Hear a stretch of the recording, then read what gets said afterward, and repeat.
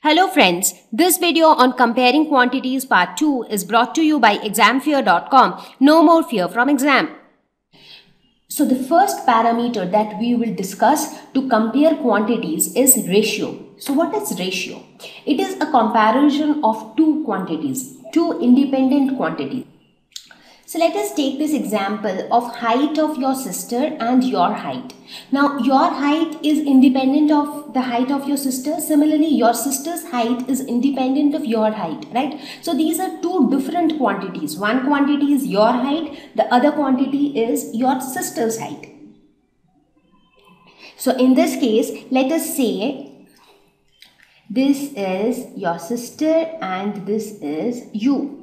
So sister's height is 150 centimeters. Your height is 130 centimeters. So if I ask you what is the ratio of your sister's height to your height, so what would be the ratio? The ratio would basically be your sister's height, which is 150 centimeters, divided by your height, which is 130 centimeter. So this would be nothing by 15 by 13. So how do we express a ratio? It is always represented like this: 15 is to 13. That basically shows that the ratio of the heights of the two sisters is 15 is to 13. Right? So this is how we express ratio.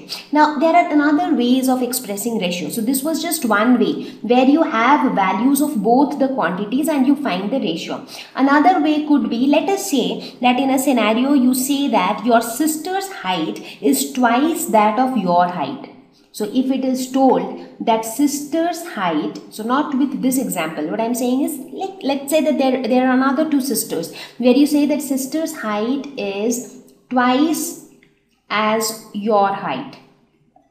So in that case, how would you write the ratio? So the ratio in that case would be equal to 2 divided by 1. That means if the height of the sister is 2, then your height would be 1, because sister's height is twice as that of your height. So this would be written as 2 is to 1. So what it actually means? It means that if your height is x, if your height is 10, sister's height would be 2 into 10. If your height is 50, sister's height would be 2 into 50. So it actually means that if your height is x, your sister's height is 2x. Similarly, in this case, it means that if your height is x, then what would be your sister's height? Now in this case, it means that if your height is 13x, your sister's height would be 15x. So let us consider some variable x. So if your height is 13x, your sister's height would be 15x. So that is the meaning. So please understand this. So this actually means that if your height is 13x, then your sister's height is 15x. Now once you know the exact value of x, you will be able to know the exact height of yours and your sister's. Similarly, in this case, it means that if your height is x, your sister's height is 2x. So if you know the value of x, you can get the heights of both the sisters. Now another very crucial thing about finding ratios is that you need to ensure that both the quantities have the same units. For example, here you have both the quantities in centimeters. So that is very important. You cannot have one quantity in meter and the other quantity in centimeter. So that will not do. So you need to have both the quantities in the same unit. So to compare two quantities, the units must be same. Now do you want to see what will happen if units are different? So let us look at this example. So let us say that we assume your height. So your height is given as 1300 millimeter and your sister's height is given as 150 centimeter. Now if you are asked to find the ratio, now if you want to find the ratio, now you need to ensure that both these heights are in the same units. So either you convert 1300 millimeter to centimeter or you convert 150 centimeters into millimeter. So you can do either of these.